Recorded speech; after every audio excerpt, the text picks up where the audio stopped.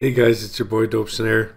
Today I thought I'd take a look at the Waves H-Comp compressor and give a quick tutorial on how I compress my drums. I found a way that works, and it's pretty helpful. It was for me anyways. Kind of haven't changed it since I found this out. But I have this beat, and the drums are kind of weak, and thought I'd beef them up with some compression. So I'll play the beat and load up a compressor on the kick, and we'll get started.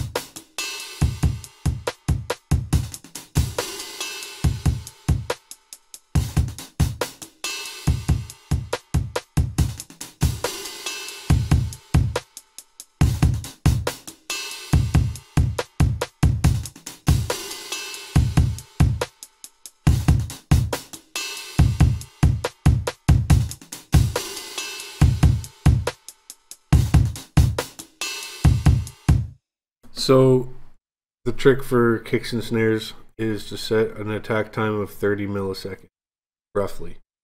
I find that lets the attack through and beefs up the drum. The release, I keep it 100-ish, just because it works. I don't know if it's 100% correct, but it works great. And like just with the default, you can hear the beefed up drum.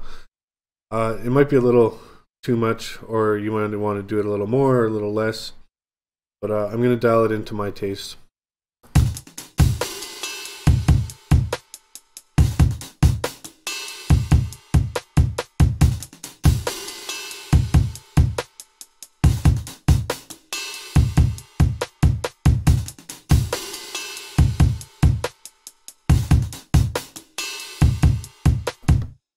That's about right.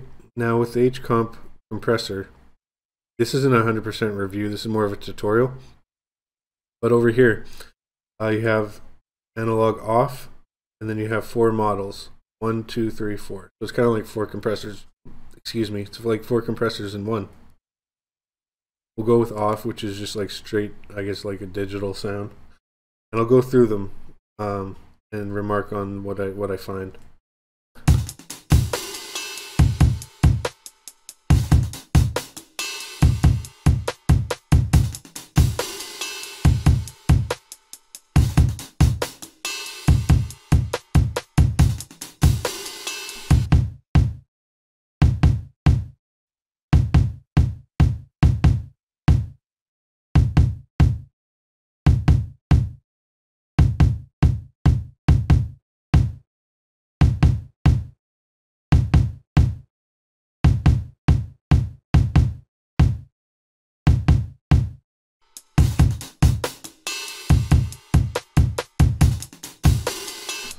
Okay, well, I don't know if you could hear a difference, and to be honest, it's hard to hear a difference even for me in my headphones.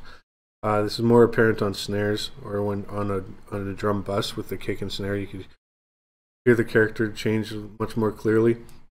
But like 1 and 4 seem to be more open, clarity or whatever, with digital being the cleanest. 2 is a good mix of warm and clarity, and 3 is the most vintage, warmest sound, which I use a lot.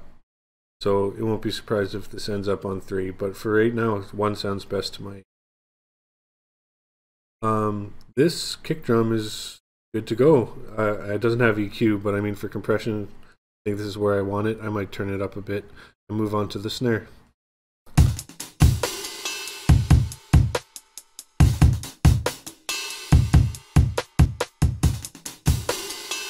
It's bypassed.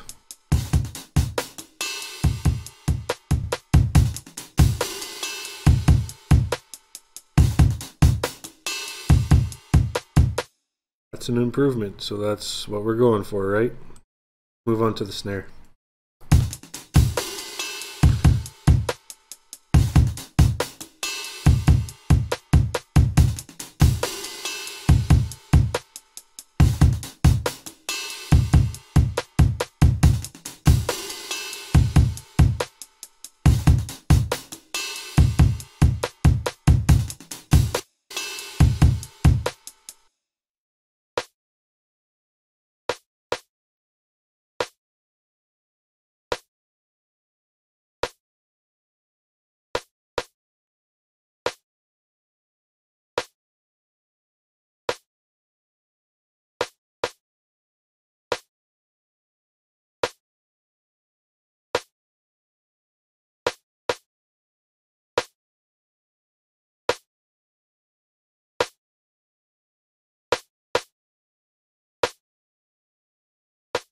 Bypassed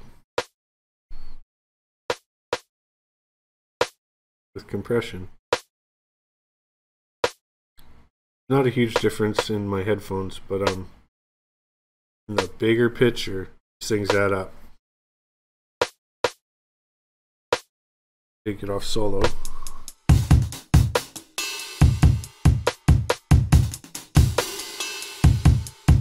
Bring in the music actually.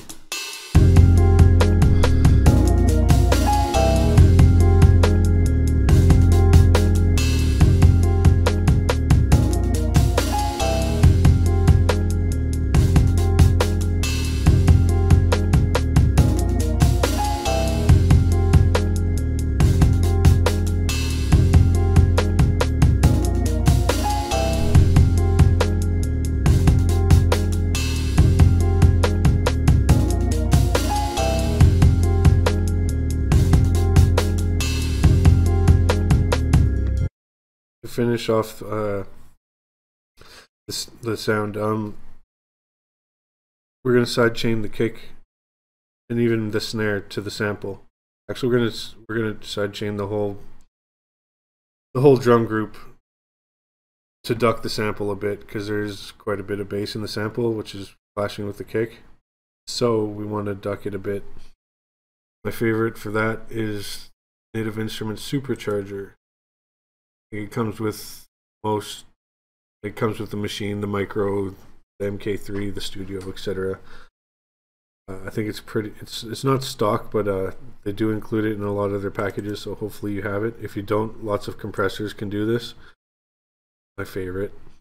You load it up on. Oops, I should take that off. Sorry. Put it on the group. Could put it on the sound, but it's best to do on groups for me. Load up the supercharger, make sure the sidechain's on. Go to sidechain input, pick group B, dial it in.